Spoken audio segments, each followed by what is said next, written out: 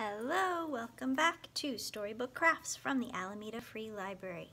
I'm very excited to present this craft this week. We're going to make little bug puppets inspired by a couple of books. This is Planting Stories, the life of Librarian and Storyteller Pura Belpre.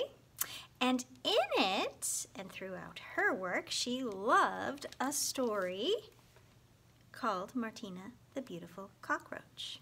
So you can check either of these out from the library. We are going to make a little bug inspired by Martina. Let's put these aside and get going.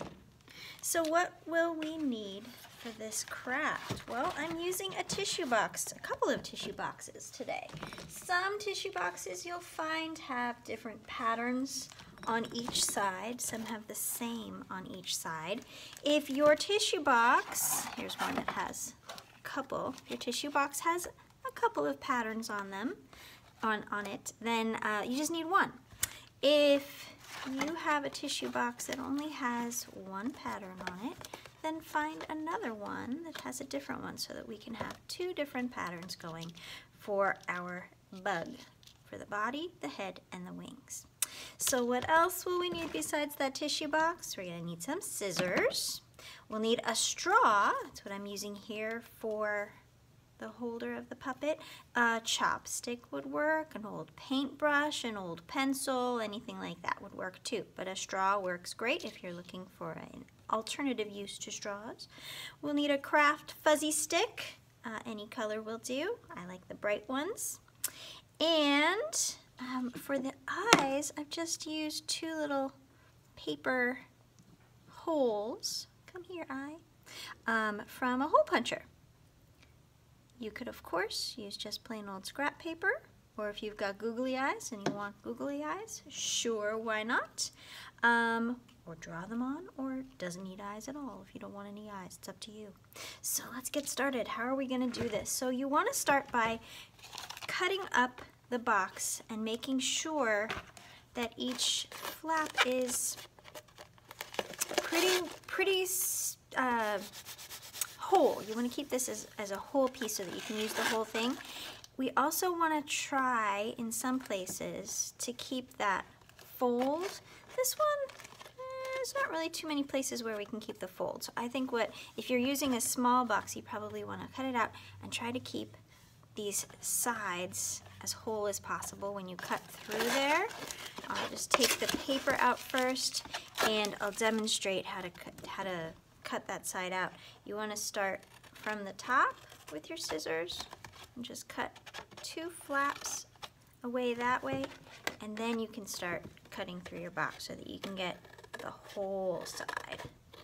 There we go, just like that, and carefully cut around so that you can keep those complete.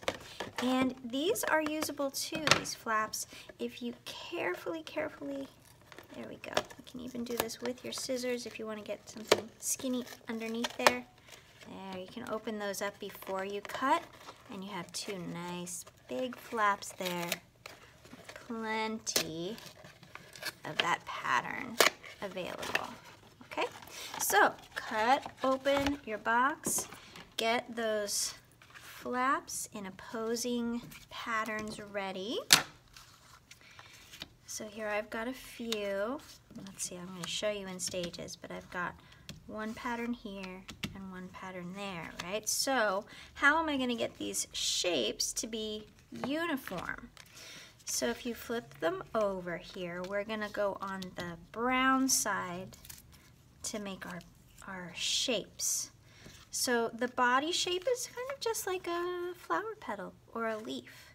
If you'd like it to be exact, you can do just one side, fold it over. This was from a bigger tissue box, so I was able to use the already folded edge. But if you're using a flap that's not folded, then you can just make the fold yourself.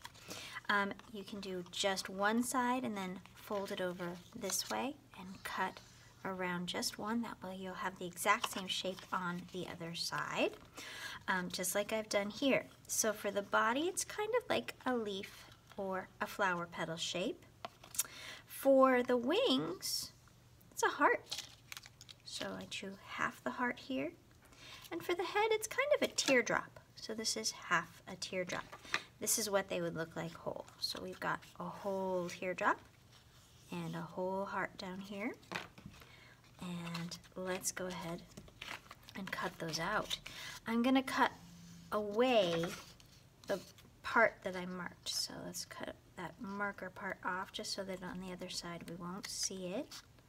And just cut all the way around it. Alright, there's the body. There's a little bit left here, no big deal. I can leave it there. I can just cut it away a little. There we go, there's the body of my bug. And now I'll go for the wings and the head. There's my teardrop shaped head.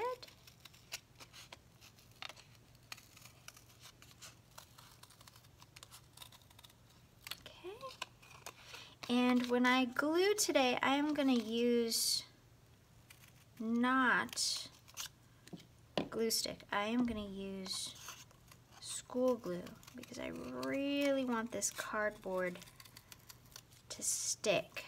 So it's going to take some patience in waiting for these things to dry.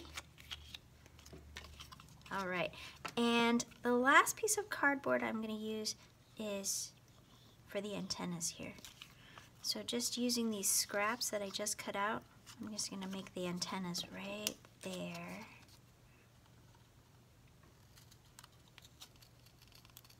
There we go. Just kind of cut through. Watch your fingers when you cut. Cut around that, and then I'll shape them individually. That's awesome. That's a great antenna. Okay, let me do the same thing over here.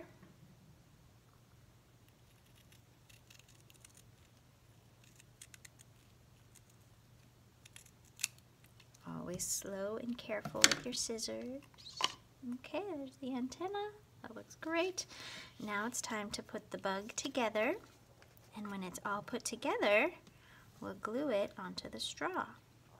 So I'm planning it out first, seeing how I like the way it looks here.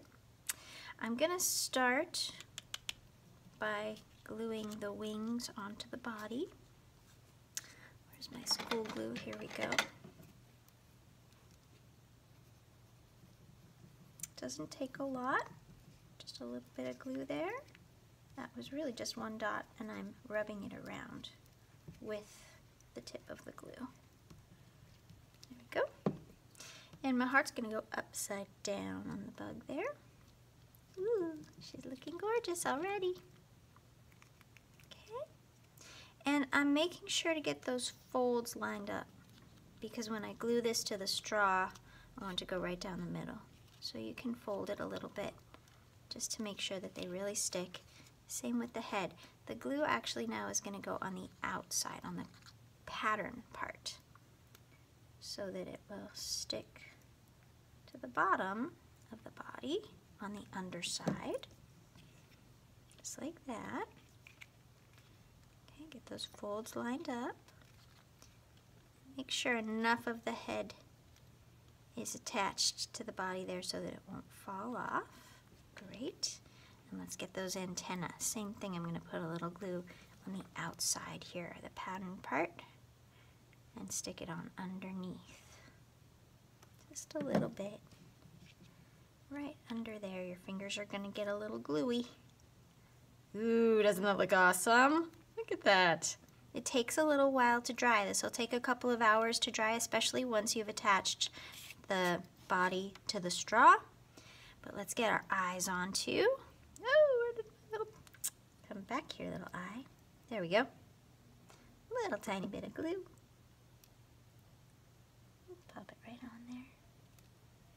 And I'll secure that in a second with a little press. Okay, there's the eyes. Okay, pick it up very carefully. Give it a little press. I love it. All right, last step is, oh, of course, second to last step. We want to put these legs on last. So I'm going to attach my puppet to my straw first, And then I will flip it over and attach those legs on. Okay, so this is dry enough so that I can flip it over without things falling off. I'm gonna put the glue right down the middle of my bug here. Just one line.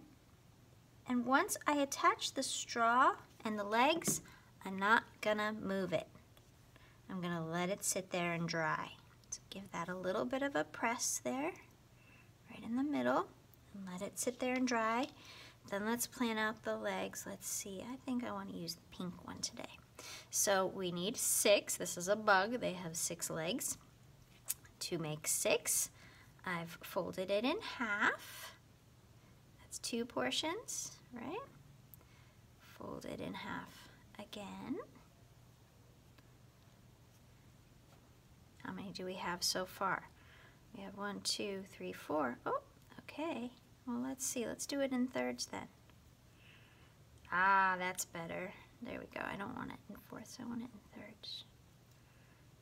Because I need 6 pieces, and I want them all about the same size. There we go. That looks good. It's kind of like making a Z. So to get that shape, you're going to fold it in half and then make a Z. There we go. Sometimes you just have to figure things out by doing. If they're not exactly the same size, no big deal. Cut that fuzzy craft stick right on those folds you made with your scissors. There we go. All right, I've got my 6 legs. I'm going to glue them on first and just leave them there. Later on, I'll go in and curl them once they're all dried. This took several hours to dry. I did not touch it. I just left it there, and I did not try to curl those until they were dry. So, little glue, stick it right on and press. Little glue, stick it right on and press. Right here. And if you're finding that you need more glue to make those stick, like if they're popping up a little bit, that's fine. Go in and add more glue later. You can even press here and there as it's drying to make sure that they will stay. Same thing over there, just give it a little press. Give it a little press. And, oh, see, that one's trying to get away. There we go. Okay, they are secured with the glue, but I am not going to touch it. It's just going to stay there until it's all dried, and when it is, as you can see, it's very durable once it dries, and you've got this really cute little puppet, Martina the Beautiful Cockroach. This was super fun. You can make lots and lots. Look at how much I have left of this tissue box that I used. This one too. It's still got a lot of pieces. You can make a little collection and you can put on a show. Wouldn't that be fun? Maybe you can even get inspired to find another tissue box and create a puppet show theater out of the box. How fun.